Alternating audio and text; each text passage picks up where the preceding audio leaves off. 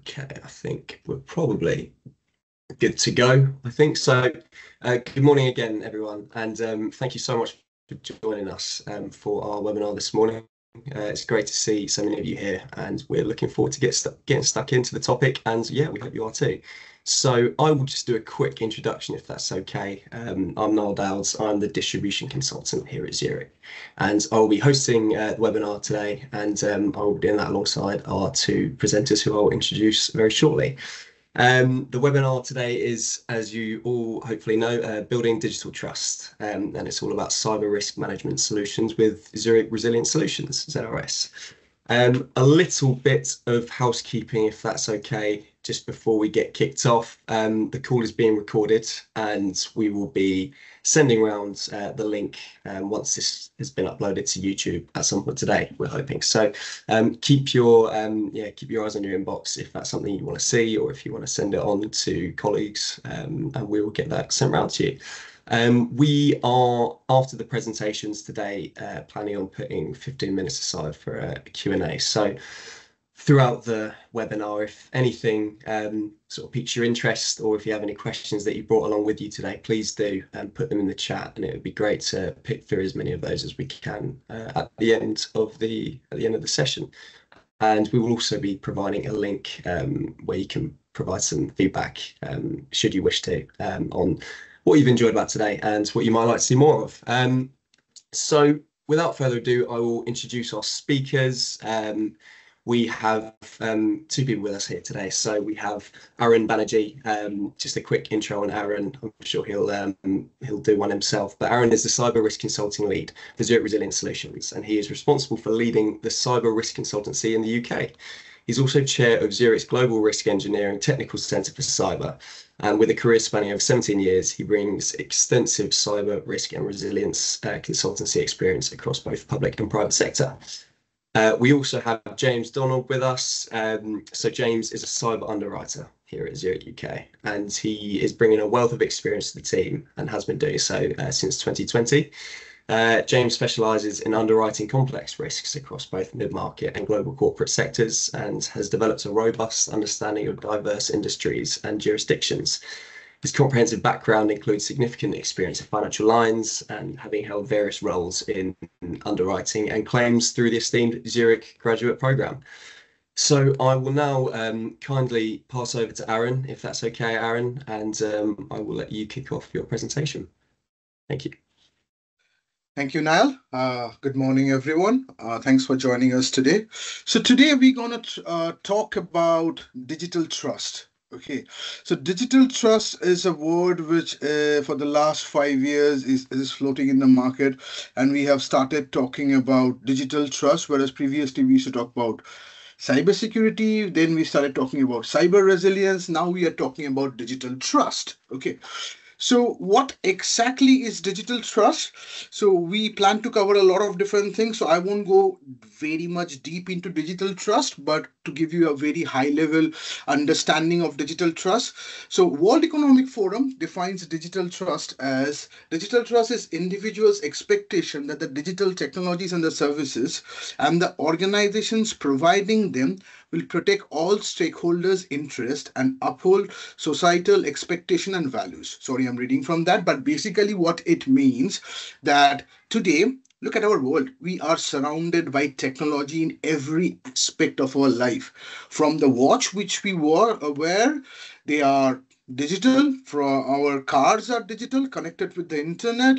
Our TVs, our blinds, people can control blinds with their voice command. So blinds is connected with Alexa or those kind of devices, and you are talking with them and they are closing and opening the blinds. So the amount of data we are providing every time, and the connectivity, the network connectivity across our, not only our business, our life is staggering. So that's why digital trust is very much important when you are like delivering a business, that what is the trust which your stakeholders have on your ability to deliver the business, which has become synonymous with deliver the business digitally. In most of the cases, digital function has become the most important functions to deliver a business, the operations of the So that's why this is the digital trust model, and out which security and reliability is a very important factor in that, where you have to make your whole environment secure and reliable, and so that everyone trusts your environment to do business with you, and also your internal employees who will trust that when they provide data to your internal HRs and everyone, even your business will take care of that. And the other thing which I want to highlight is that with the advent of artificial intelligence and all the modern technologies, how these data are collected, how they are used, the ethical and the responsible use of it is also becoming paramount for every organization. So I want to go a little bit deeper into why this digital trust is becoming so important. For that, we need to understand our business environment in which we are living and working. So understanding exposure. So if you look into sensitive data, look at the volume of sensitive data that we are creating in today's world. Okay. In 2017, the Economics magazine came up with this cover page which says that world's most expensive resource. Yes, it's no more oil. It is sensitive data. Sensitive data has been the most expensive resource in the world, because if you lose it, what are you looking at? You can looking at legal action, regulatory fines, not only GDPR, you now almost every country has their own regulations to safeguard sensitive data, and also financial loss. That's what you are looking at. The next thing is digital environment, automation, remote working, and AI. I have put the whole thing in one bucket, but what I want to kind of highlight out here is the connected nature of our digital ecosystem. Like everything is connected in today's world. Okay, so like for example, the UK government came up with this article, Glasgow becoming world leading smart city. Okay, what does that mean? That means the traffic lights and all the other controls which will impact people's life while they go to the city center, other areas, drive their cars, walk on the road, is centrally managed. That also means if anyone with a malicious intent can go into that environment, they can actually control how the city operates. That is exactly the case in the world of all the operational technology, in the manufacturing sector, the construction sector, who use the operation technologies. All those things which were previously manually operated are nowadays operated by a computer. So that's why we are creating this huge exposure. And if anybody exploits the exposure, we are looking at business interruption, financial loss, and also the cost of replacement. Okay. So what I want to highlight out there is this gathering cyberstorm, which is partially driven by an explosion continued year on year by the technology innovation, and at the same time, the increasing dependency on technology, which actually grows the potential of organizations coming under harm. So this amplifies the interest of threat actor, because these environment, they are so connected. This amplifies all the interest of threat actor, because they want to exploit those connectivity, the vulnerabilities in the systems and the environment, and they want to monetize that. At the end of the day, what they want to do, they want to monetize that. So final thing which I want to highlight out here is electronic fund. We are using electronic fund. So if anybody has access to the electronic fund, we are looking at potential financial loss. So on a very high level, these are the financial exposure which we are looking at, and cyber criminals are trying to exploit this. So this is a small stats which says that 90% of world's data has been created in the last 2 years. That's true. Like just in the last 2 years, we have created 90% of the data which we have collected from the beginning of time. Literally, from where our known history starts, 90% of the data has been created in the last 2 years. Because everything, like all the comments in LinkedIn, Facebook, Twitter, everywhere, those are data that tells about you, that tells about me. So, and cyber criminal wants to exploit that, because if they have access to data, they can actually use those data to manipulate you, manipulate me, and also monetize that. That's why you will see World Economic Forum, every year they come up with this annual risk report. This year, cyber insecurity is number fourth risk in short term and number eighth risk in the long term, in the 10-year. Okay. What I want to highlight is that last year, the same report said that widespread cyber security, cyber crime and cyber insecurity in short term is number eight, and in long term, it's also number eight. It just took 1 year from eight to jump from eight to four because of the huge number of cyber attacks which we are getting to see every day. So the cybercrime is expected to cross 10.5 trillion annually by 2025. That makes it the third largest economy in the world after US and China. That's a lot. That's a big number. If cybercrime becomes like 10.5 trillion annually. So what has been the biggest cyber attack in terms of data breach? As far as my knowledge goes, like this in the last 12 months, this Ringo and Park Mobile, they lost approximately, I think, 21 million records. So whoever has parked their car and used Ringo and Park Mobile, there is a chance that your details, including your financial details, your card details, are with some cyber criminal. And this happened in December 2023. So IT governance comes up with this lovely report every month, every quarter about like the number of breach. You can go and see how the number of cyber incident keeps on changing every month. Like out here, you can see that this is like publicly disclosed incident which had some impact, not just like I have a data breach kind of thing. This is like publicly disclosed with huge impact. And you can see like across Europe, every month, there is at least 120 kind of incident which is happening, which can grab the headline. It is worthy of going to the newspapers. So it's an everyday matter. So what do you think is the sector which gets targeted the most? Public sector.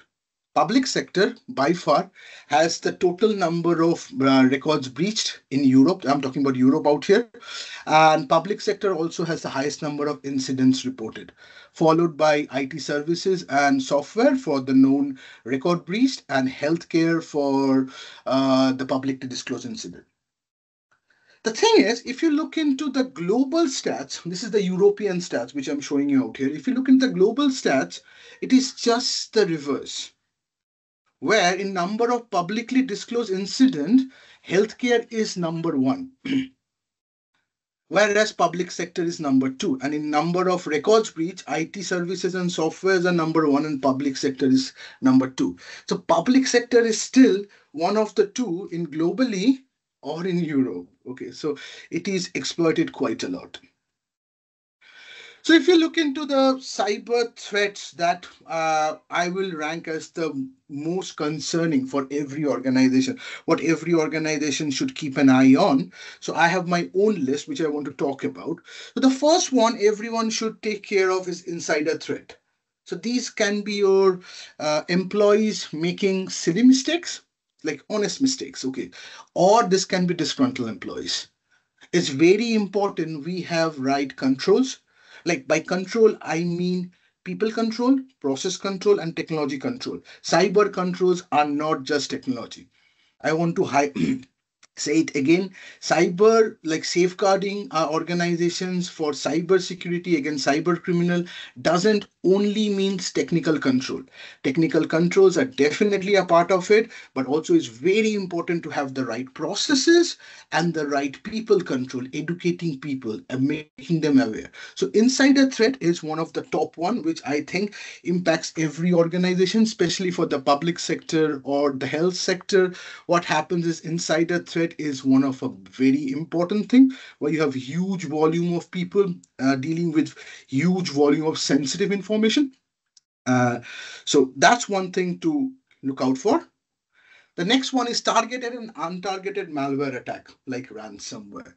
Like everyone knows ransomware is the killer. Like everyone is trying to safeguard their organization against ransomware attack, rightly so, that everyone should try to do that. So, but malware attack can be a lot more than ransomware attack. It can be also DDoS attack. There are various organizations who were targeted with DDoS attack, that's distributed denial of services, where basically your computer is bombarded with requests so that it doesn't have the computing capability to react or respond to all those requests. Okay, so those kind of attacks has happened quite a lot. So keep an eye for ransomware attacks and DDoS attack, but ransomware is by far the biggest killer, by far. Okay, and we are getting to see that the ransomware demands, which were previously like 1 million, 2 million, it went on to 7 million, 8 millions. And nowadays it's like 40, 50 million. It's going high and high almost every day. Business email compromise and social engineering. This is a very important threat to consider. Business email compromise, where someone compromises your email addresses, your business email addresses, and use those email addresses to target others in the business. Now, you might be thinking, I am not a target. Why would someone target me? Okay, maybe like a new joiner in the company or a very junior employee might think like, why I am a target? No one will target me. Okay, but people will target you. Why? Because when a cyber criminal wants to exploit you with phishing or business email compromise, all they want to get is your trust and then use that trust to break someone else's trust. It's a game of whole trust happening out here. So that's why if they can compromise your email address, you might be like a very new employee, a junior employee, but that can be used to send an email to your manager or to the HR department saying something like, oh, I'm resigning and this is my resignation letter. If you send that to your manager or HR, they will click on it, isn't it? And if you have a malware out there, it will drop. So those kind of things, social engineering, that happens quite a lot. That's why it's very important to educate users how to spot phishing, along with having the technical control to stop the phishing from first coming into your organization. Then if someone clicks on it, making sure it doesn't explode and then laterally escalate. So business email compromise and social engineering. Social engineering as becoming a major thing, especially with the advent of artificial intelligence and deepfakes. You will see that a lot of social engineering attack are nowadays using deepfake. I'm sure most of you have heard about the CFO transferring $25 million in Hong Kong, which was basically a social engineering attack where deepfake was used. And so there are multiple examples of where AI is used to attack organization, and AI is also getting used to create ransomwares to target organization. The fourth one is supply chain cyber attack. If you look into the attacks which happened to organizations in the last 6 months, okay, especially in February, you will see a lot of ransomware attacks happen. If you plot the graph, okay, if you go to that IT governance report which I was using, it shows that it went up in February. Okay, along with ransomware, supply chain attack also went up in February, because what is happening? We are living in a world where we doesn't really own anything. It's almost everything is a supply chain nowadays. Perhaps the only thing which we own is our, what do you call it, data. That's the only thing which is our own thing. Other than that, our platforms are in cloud, our infrastructure is in cloud, everything is in cloud, or it's someone else's product. So that's why it is so important to not only safeguard your own organization, your micro environment, but look outside, look at your macro environment. Have I opened a back door to someone else? If they are exploited, can that be used to potentially exploit my environment? That's what is very important to understand, the holistic nature of this whole connected ecosystem, this hyper connected ecosystem, and safeguard that, have governance, technical control, not only for your organization, but across the whole connected ecosystem. So supply chain attack is very important. And finally, privacy breach. Because as I said, data is the most important thing. So privacy breach is really, really important for every organization to consider. There are a few other contributing factors to this hazard, so which I want to quickly talk about. First of all, what we have seen, we work with a lot of company, and we have seen still today, 2024, almost coming to 2025, okay, people are compliance focused, not risk management focused. This is one thing which I always moan about. Why are you only compliance focused? I'm not saying that compliance is bad. Okay, it's good. It's required. You should do cyber essential certification. You should do all the other compliance requirement which you have. But what I'm saying is that just don't stop after doing a cyber essential certification, because that's just the tip of the iceberg. You have to cover the whole thing, okay, which is under the water. So understand what is your risk and then apply the right set of controls. The next point is barrier to adopting technology with security at the core. Because still we live in a world where there are a lot of traditional, like old legacy system. Okay. We have to think about how to make them secure. Asking just a question, like when we work with clients and we are like, do you patch? Maybe they cannot patch, but do they have the right compensating control? Okay, it's very important to understand that. Maybe because all the security controls should map with their business strategy. Maybe their business strategy is I cannot patch. Take the example of manufacturing or A&E. Is it easy to patch a computer which is in the A&E of NHS? Very difficult. I've spent 9 years in NHS. I know that very difficult. A 3 minutes downtime, you won't get permission for that. Very difficult. So on also new technologies, think about security at the core.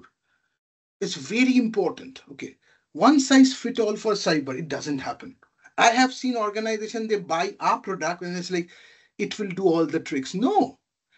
Remember, if you're fighting vampire, garlic might work. But if you're fighting werewolf, that garlic is useless out there. So it's very important to understand the risk and then apply the right control for that risk. And the final one is lack of senior management commitment. So I will talk about the solution for lack of senior management commitment at the end. But what we get to see still today, that the board and the senior managers, if you look into the report which comes out of UK government, that will also show that there's a significant gap with senior management actually investing time, resources behind cybersecurity. It is still that IT person's problem. Sad but true. Okay.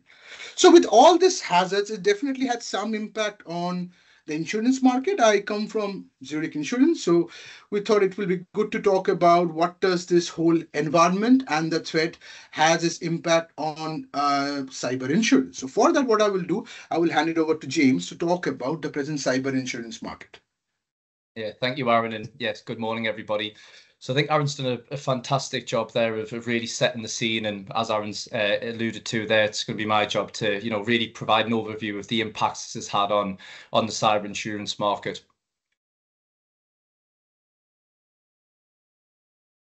So if we start with the graphic on the left hand side, I think this is brilliant, and it really shows the real kind of the real change in claims volatility that we've seen in the last few years. And as you can see, really notably from kind of the end of 2020 going into the start of 2021. And as you can see, it was a real drastic increase in not just the frequency of claims that we were seeing, but also in the severity of the actual losses themselves. And as Aaron's already touched upon, ransomware really dominates the claim. Well, it did dominate the claim space back then, and that was what the real driver in claims volatility was. And even in present day now, ransomware still really accounts for the majority of claims that we see, although the actual ransomware model itself does certainly change. But yeah, a really drastic increase, which obviously had significant impacts on the insurance market. From both an internal and external point of view, as I say, ransomware is, it accounts for probably 4 out of 5 claims that we see. Aaron's already touched upon, we've seen the actual ransom demands themselves kind of continue to increase at quite a stark rate. And as a result, obviously, the insurance market has had to, I guess, reassess how we evaluate cyber risk off the back of that. focusing on the ransomware model and what that model looks like today. Traditionally, your threat actors would get into your system, encrypt your systems, and then say, you know, we want $1 million, and for $1 million, we will provide the decryption key, and you can get back up and running with your business. Now, as general cyber awareness and overall cyber hygiene increased, and you know, generally speaking, businesses realize with fairly minimum controls and having the likes of offline backups and whatnot, that your, I guess, reliance on actually paying that ransom actually really dwindles. And actually, if you have good cyber hygiene, you don't actually, you know, need to make that ransom demand. Now, threat actors were very alive to this, and they're constantly evolving kind of a few steps ahead, unfortunately. Now, what the ransomware model looks like today, they go through the traditional model of getting into your system, encrypting it, and also asking for that ransom demand. But the difference now is that they are also targeting your data. So whether that's sensitive third-party information or whether that's confidential business information, they will use this as an added leverage in order to try and make you pay the ransom. So that in itself has meant that we've seen an uptick in victims actually paying the ransom, because they, you know, they don't want the reputational damage of that data breach. We've seen the actual claims costs of handling those claims increase as well, because you know, there's, with the focus on data, there's more of a focus on getting the right legal personnel in there to help with the actual incident itself. So it's been a very, very difficult few years from a claims perspective. And that moves nicely on to the second point, which is US class actions and how this has had an impact on the cyber insurance space. Now, it's very well known that, you know, the US is an incredibly litigious geography, and, you know, we do write a lot of US business at Zurich, but we also have to be very mindful of the heightened privacy exposures when we are considering not just risks that are domiciled within the US, but risks that have any sort of material, either material exposure within the US, especially those clients that, you know, do store or collect large quantities of data, or even small quantities, but of records of a, you know, a highly sensitive nature. From a BI perspective, because if you really boil the cyber policy down into its most basic terms, you have, you know, the first party and third party triggers. Third party being the privacy side, and first party being, you know, the business interruption elements. And, you know, we have seen the business interruption elements from an internal perspective. We've seen some significant claims costs coming out of the BI losses stemming from cyber attacks. And I think this will always be a fairly complicated area of insurance, not just cyber insurance, but particularly cyber insurance, where, you know, the nature of these BI losses is can be really difficult for us to manage. So that's certainly something that's, I wouldn't say it's a sole driver of why, you know, premiums and whatnot may have increased off the back of cyber losses, but I do think it's been a real eye opener for the industry, particularly when you go back to the likes of 2020 and 2021, because prior to those years, as you can see from the infographic, we really didn't see a great deal of claims. It was, I guess, generally speaking, seen as a bit of a cash cow, the product. You know, there weren't a great deal of claims. Those claims were very small, and therefore, as a result, the premiums were small, the retentions were small, and the actual amount of questions in the overall risk assessment process was very, very light touch. In some cases, asking, you know, 3, 4, 5 questions, which is a stark difference from today. But it was also very reflective and arguably appropriate due to the claims environment that we're ultimately trying to assess and you know, protect our exposure from. And then finally, you know, there's been various geopolitical I guess issues or scenarios that do have an impact. I mean, focusing on Russia and Ukraine, obviously we can at least allege or suspect that a lot of threat actors do come from the likes of Russia and Ukraine, and therefore when the conflict really started to increase in recent years, we did see a short-term drop-off in activity in terms of just threat actor activity across the globe. And one theory, and obviously it can only be a theory, one theory is that threat actors may have been redirecting their attentions towards more nation state efforts rather between the two countries, rather than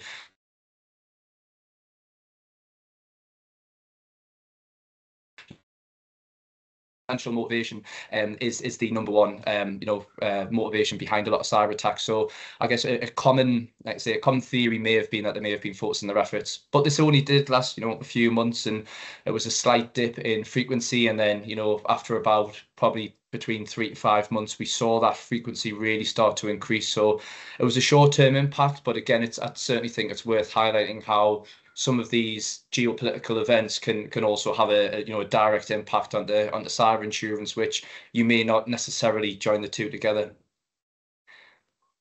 Now, in terms of the impact in terms of reduced limits, I think I don't only speak to Zurich in real granular detail, but what we have noticed across the market was a lot of £10 million lines were reduced to 5 million where necessary. Some fives were reduced to 2.5s, but that wasn't necessarily something we were doing here at Zurich. Naturally, when there's a big increase in claims volatility and claims severity, rate increases are probably expected.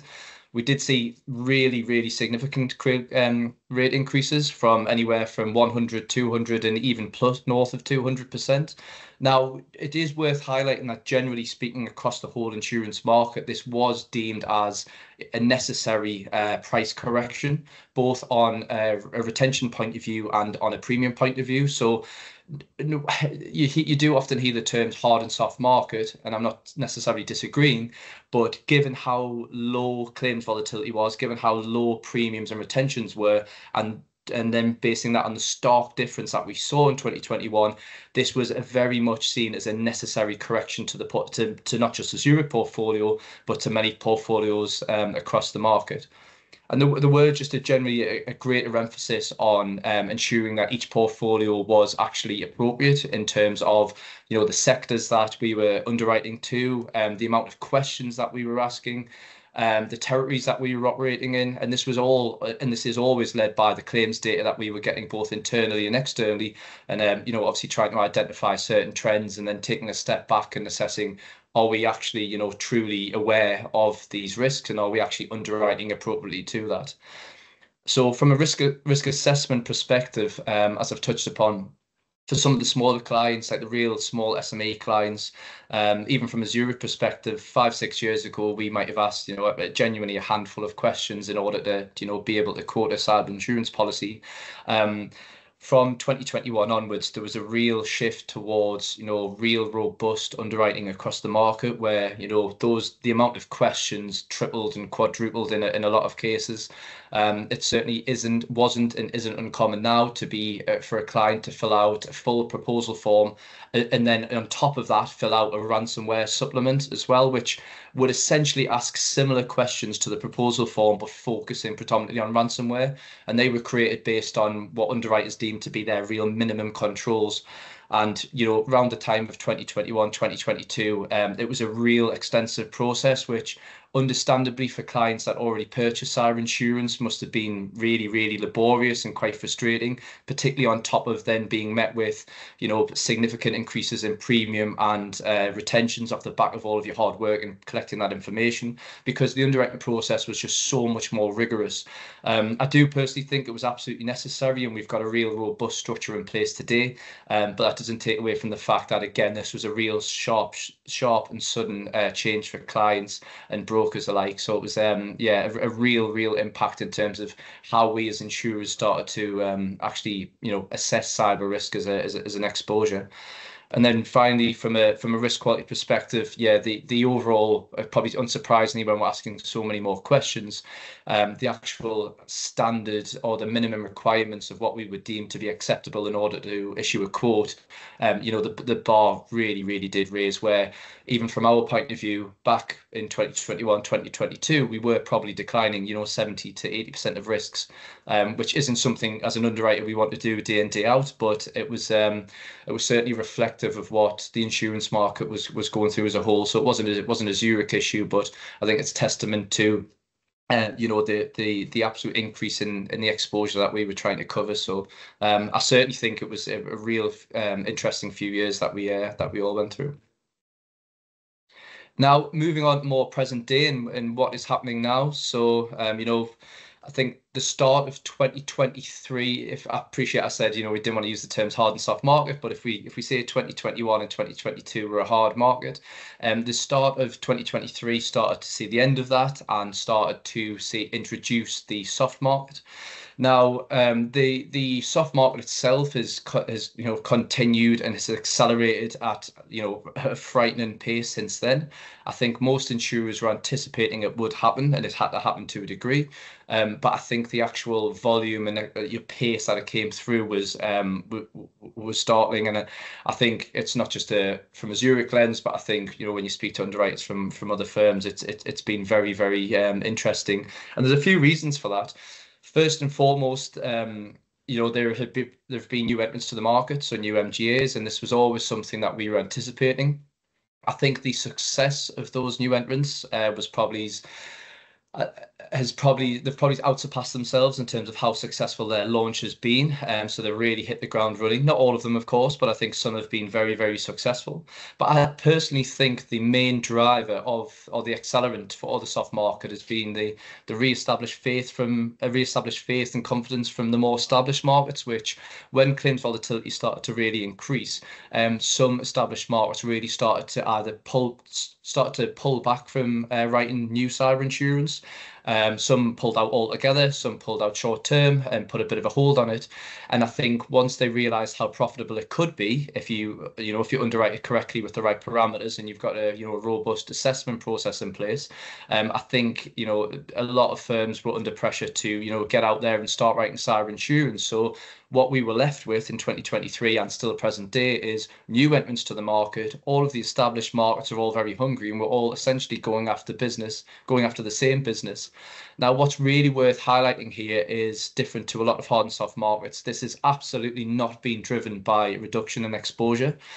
We've continued to monitor cyber claims posing a significant threat in both the frequency, the severity, and the significance of not just the ransom demands, but also the impacts that they have on businesses. So this poses a real challenge from an underwriting point of view, because you have to get the fine balance between making sure that we are comfortable with the exposure, and therefore we're comfortable with the deployment. So whether it's primary or excess and our line size, the retention and the premium, but also being cognizant of how competitive the landscape is, cognizant of the fact that there are going to be many insurers probably likely to be going after the same business, and therefore taking the step back and thinking, what is the minimum that we can live with in a lot of these cases from a retention and a coverage and a premium perspective. So a very, very challenging kind of time to be underwriting cyber risk at the moment, because as I say, the actual exposure itself is showing absolutely no signs of dropping off. So it's really, really difficult. Now, another really interesting takeaway that I've noticed at the moment from an appetite perspective is that clients are very, very keen, or at least open to move business away from incumbents in order to achieve better savings or just overall secure what they deem as a better deal.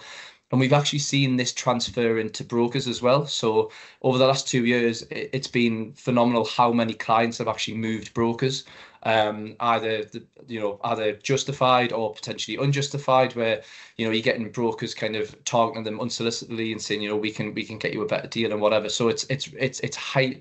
The competition is heightened from an insurance point of view, but also from a broking point of view. And that nervousness from a broking side is really kind of fleshed into how competitive the terms are that they're demanding from insurers, because they're very conscious that if they don't deliver the absolute best terms they can for the client, there could very likely be another broker that's sniffing around and promising they can do even better. So that's been really, really interesting to notice, where if you take a couple of years back in 2021, 2022, we just weren't really seeing clients moving from brokers. It wasn't really something that happened. And that was down to the fact, I think clients were alive to the fact of, how difficult it was to secure a cyber quote. And it probably wasn't down to the broker's capabilities. From a limit perspective, obviously I mentioned that limits did decrease from 10 mils to 5s, in some cases 5s to 2.5s, and we've certainly seen that ramp back up. So from Zurich's point of view, we're deploying more 10 mil lines than we have before, and that's been reflective across the market.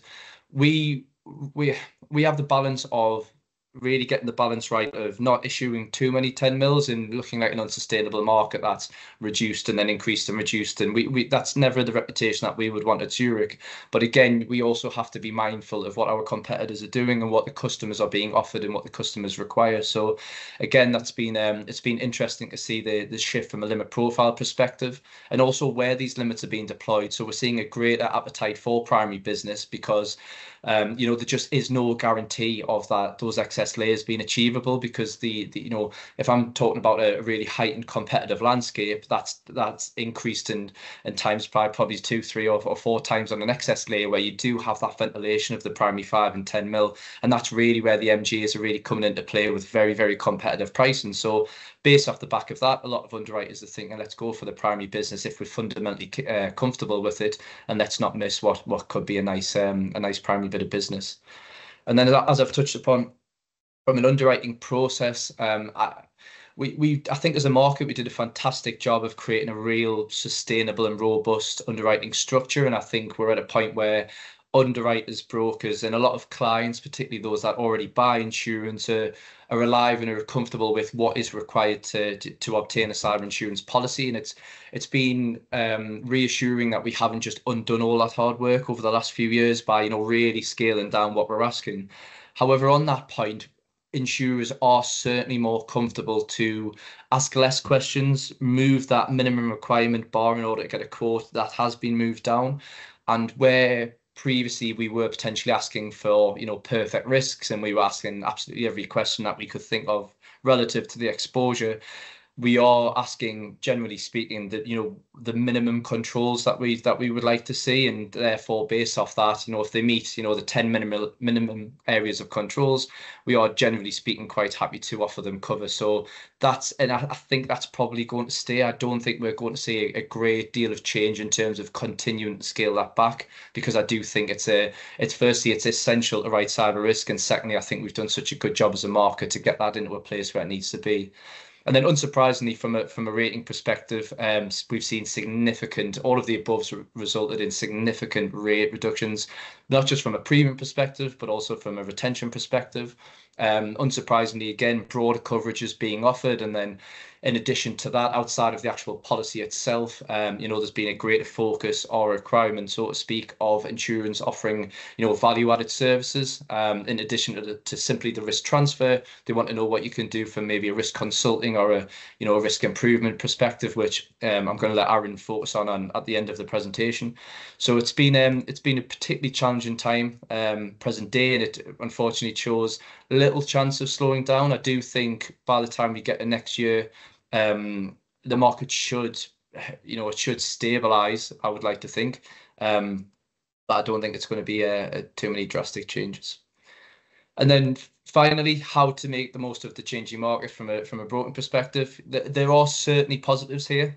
You know, whilst I've spent a lot of the last slide focusing on, you know, the challenges from an underwriting perspective, it is also, there is a positive story there. You know, the customers have a lot of options at the table. They're likely to have multiple primary options on most risks that are of adequate quality. It's arguably never been a better time to buy cyber insurance from a pricing perspective and from a retention perspective, from a coverage perspective. So for those clients, particularly those clients that don't already buy cover, I think this is the perfect time to get into it.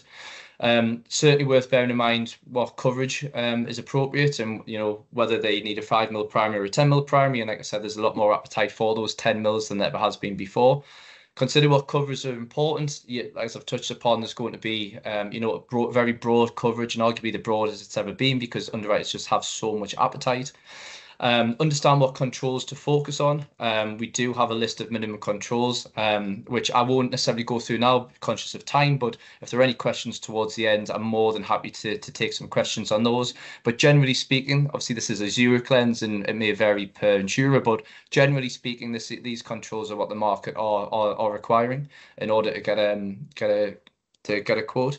And then finally, demonstrate the journey, not just the status quo. Underwriters certainly have more appetite now to onboard risks that might not be perfect, might not meet the minimum requirements, but if we can see a genuine journey of transformation over the last few years, and we take the view that within this next policy period or even further than that, it will be of a great standard, then underwriters are much more likely to actually take that on and provide a quote.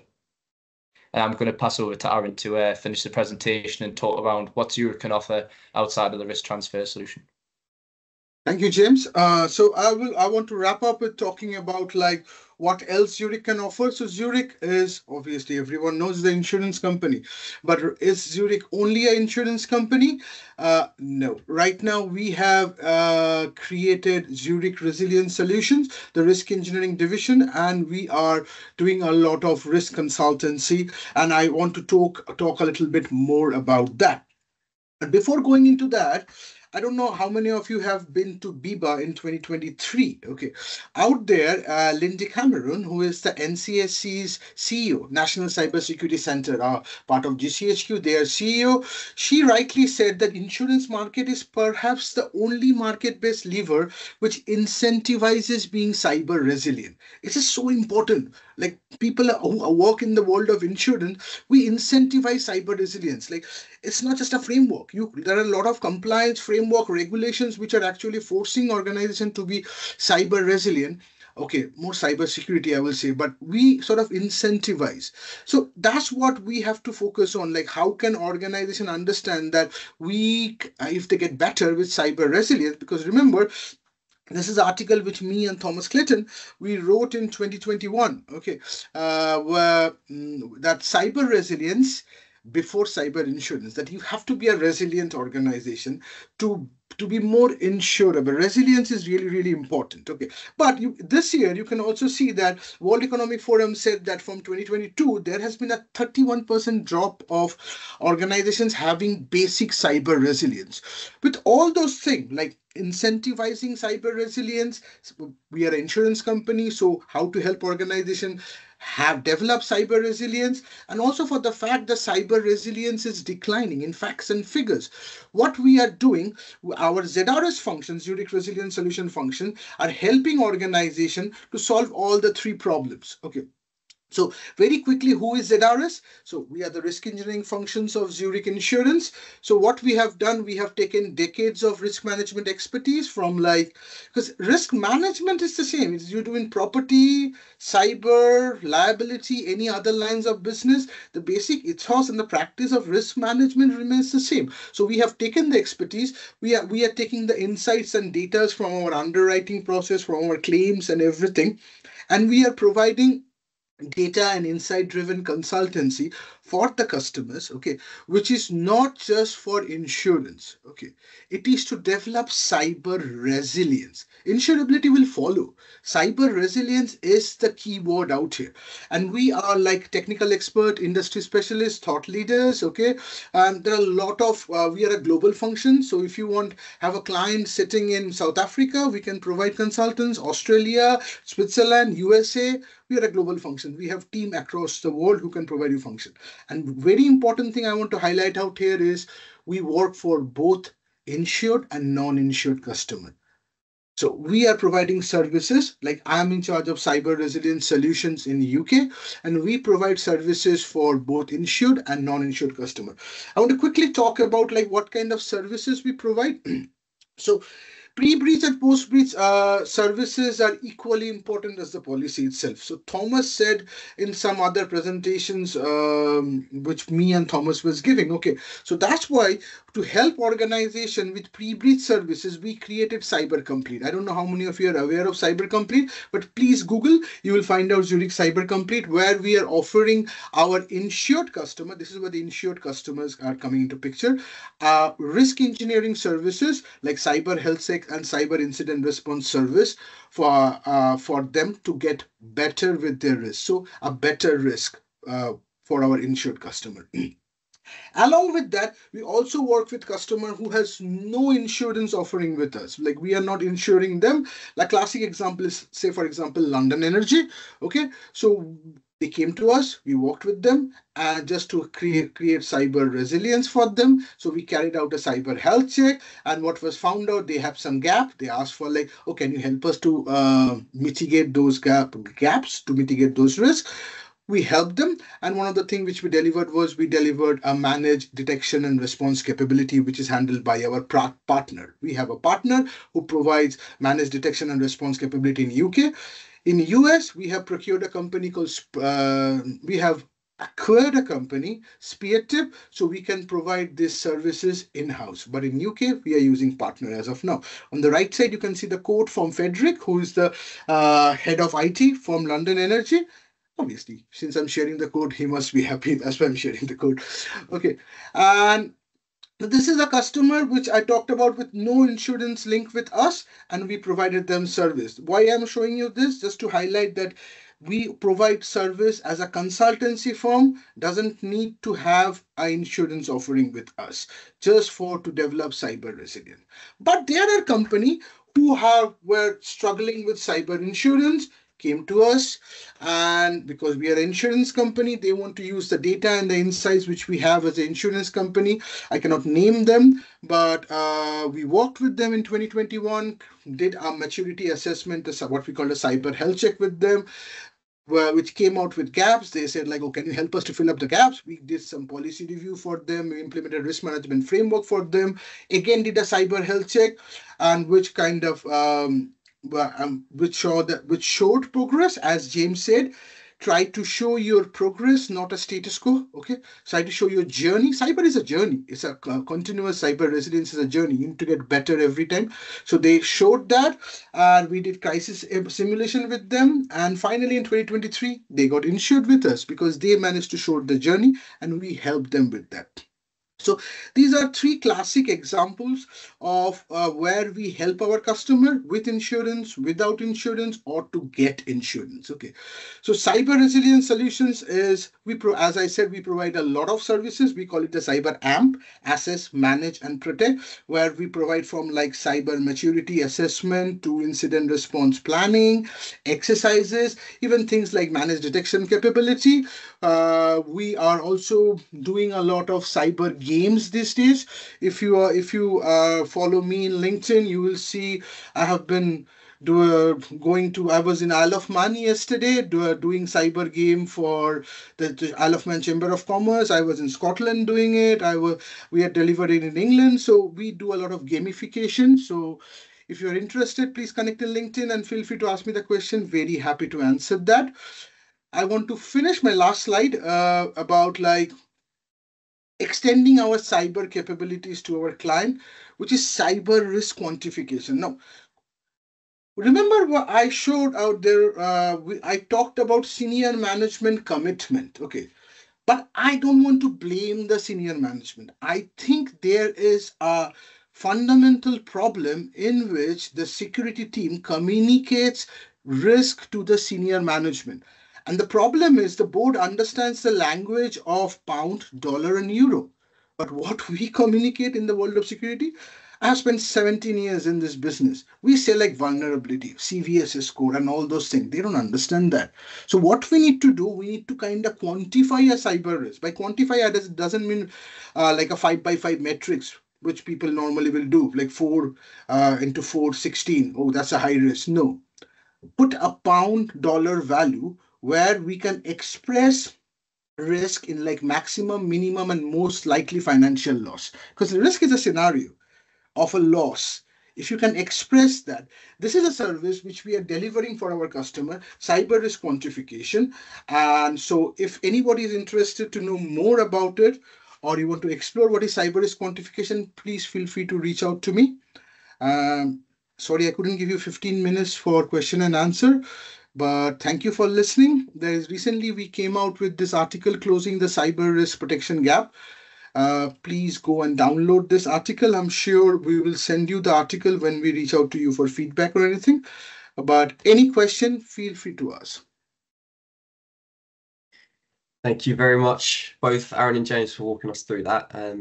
Very interesting. And Aaron, as someone who has used the Ringo app, that was a little bit terrifying to hear. But Yeah, probably good to know, I think. So we've got a few minutes. Sorry, we did overrun slightly, but we're going to try and maybe whittle through as many of these questions as possible.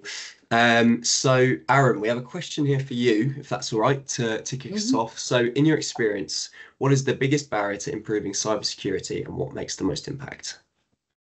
The biggest barrier to improve cyber security, it depends from sector to sector. There are a lot of sector where the cyber skills gap is becoming a big barrier. You don't have enough resources to take cyber security forward. So that's why a lot of decisions are being taken from which are not informed decision, not risk-based decision, but I was talking about like more compliance focus. What I have seen, a lot of company will say like, oh, I have done Cyber Essential, I'm safe. No, you are not. Okay. Cyber Essential is excellent start, but that is not the end. Okay. You have to constantly make the plan, exercise the plan. And another thing, what I get to see is that a lot of organizations are more security focused, not cyber resilience focused, and resilience should be the key. And this whole gap between senior management or like the decision makers who will actually sort of fund your cybersecurity initiative and the cybersecurity team, I will say is perhaps the biggest barrier, where cybersecurity team struggles to kind of communicate risk to the senior managers. And when they ask what is the return of investment, you struggle. Okay. Unfortunately, in the world of cyber, once you have a cyber attack, it's easy to calculate return of investment. But that is not an ideal place to be in. What we say in cyber, learn from mistakes, but someone else's mistake, not your own mistakes. Okay. So that's why like quantify risk, communicate risk to your senior management, give a return of investment, a proper business case, and that will help. And risk management focus, not just compliance focus. Brilliant. Thank you very much. We have another one here. Aaron, I think for you again, how easy is it for organizations to put a value on cyber risks? Depends how you are doing it. There are a lot of open source spreadsheets which you can get. If you can use it, if you have the capabilities, again, I go back to cyber skills gap, okay, then it can be challenging. So what we are doing, we have expertise within our business who work with the underwriting function, help them with cyber risk quantification. We have access to data and insights, which is required because, the risk has a probability part. Okay, that is perhaps the most complex part. And to understand probability, you need to understand what is the probability of that particular threat being exploited, particular vulnerability being exploited, and it's resulting in an incident. Because the probability of a cyber attack is different from a probability of a cyber attack resulting in an incident. And all those things depends upon context of where your environment is. And being in the insurance industry helps because we have access to this data. Those kind of data we kind of nurture because we need it when we are underwriting a risk. We need to know that if you're a luxury brand in France, what is the type of cyber criminal who are interested on you? If you are a manufacturer in US, the risk profile change, definitely the threat profile change. So your risk profile will also change. So that's why still, I won't say it's like a very easy game. Like, it doesn't happen like that. But you are better off doing with someone who knows how to do it and have access to good volume of data. Brilliant. Thank you very much. So we have a question here from Hetty saying, do you offer discounts for cyber resilience solutions for zero policyholders to make this more attractive to them? James, after you. Yep, no problem at all. Yep. So proudly, as of last year, we've started to offer our Cyber Complete solution, which is a ZRS package, which we can send some material around and ultimately offers either a cyber health check or an instant response exercise. And we've been offering that complimentary to all of our cyber insurance customers and also all of our prospective cyber insurance customers that we're quoting. So yeah, the answer is yep. And so far it's been really well received by customers. Brilliant. Thank you, James. And we have one final question that I can see, unless Aaron, you wanted to add anything to that. No, that's fine. James has said you're all good. Okay, so having delivered the services. We have a question. What is the government doing with regards to helping customers secure cyber insurance? James, you want to go or you want me to go? You take that one, Aaron. Look at the closing of the cyber risk protection gap. We have talked about this. What is the government doing about it? Okay, so I will say, like, conscious about time, so definitely read about that. I would say the government is trying. They are trying to tame this beast, to be very honest. NCSC was formed in 2014, and after that, I'm a big advocate of NCSC. They do a lot of good things. The amount of materials which they have in NCSC's website is brilliant. I don't know how many of you have heard the King's speech on 17th of September last month, where our King has come up with two new bills, the Cyber Resilience Act bill, and there's another around Data Protection Act bill. So there are a lot of initiatives which the government is actually taking. They have taken, they are taking, and the good thing is that previously it was very much on the security, like, let's make cyber secure organization, but slowly the mentality is changing towards cyber resilience, because there is a difference between cyber security and cyber resilience, and resilience should be everyone's focus. So that's what I will say. But read the Closing the Cyber Risk Protection Gap. We have talked a lot about pulling and all those things. Fantastic. Thank you, Aaron. And I think we have time for maybe one more quick question. James, I don't know if this is one you might want to take. What makes Zurich different from other insurers offering cyber insurance coverage? Yeah, great question, and a perfect one to finish on, in my opinion. So we're really proud of our cyber proposition, and I think it's the whole proposition as a whole that makes us different. So we have a relatively broad wording, but the wording itself is fairly in line with the rest of the market. One of the key differentiators would be that we have system failure built into the actual base of the wording, which some of our competitors charge for. From a claims proposition, we're very proud of our in-house claims capabilities, but also our claims vendor panel, which is made up of a mix of lawyer-led and loss adjusters, which is Crawford's, Kennedy's, DC, Beechcroft, and Clyde & Co. Now, the real benefit here is that the client gets to choose which vendor they want to work with pre-bind. So we're providing direct access to market-leading names, and they're also benefiting from preferential rates as being part of the vendor panel.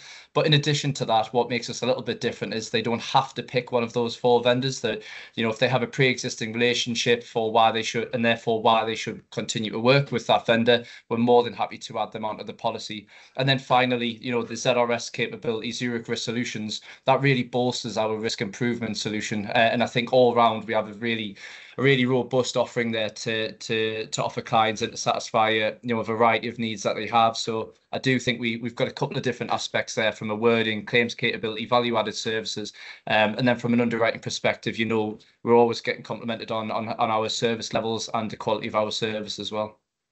I want to just add one line to that our ZRS services, which we offer as part of Cyber Complete, or any other services which we are offering, these are like consultancy, human-led consultancy, which we offer, not like a technical platform where you can do outside-in scan, or we can also offer that, but it's very much like insight-driven consultancy, which organization will perhaps pay and get from someone else. That's what ZRS is. It's not just a technology platform.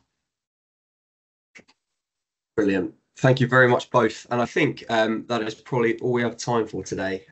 So thank you both, James and Aaron, again for your help and guiding us through that today. And thank you very much to everyone for joining us. We hope you found it useful and insightful. And I've just posted a link for the feedback form for the webinar, if you'd be so kind to provide any thoughts you've had on how the webinar has gone today. And yeah, hope you enjoy the rest of your Fridays, and hopefully see you all soon. Thank you very much. Thank you, everyone. Yeah, thank you, everybody.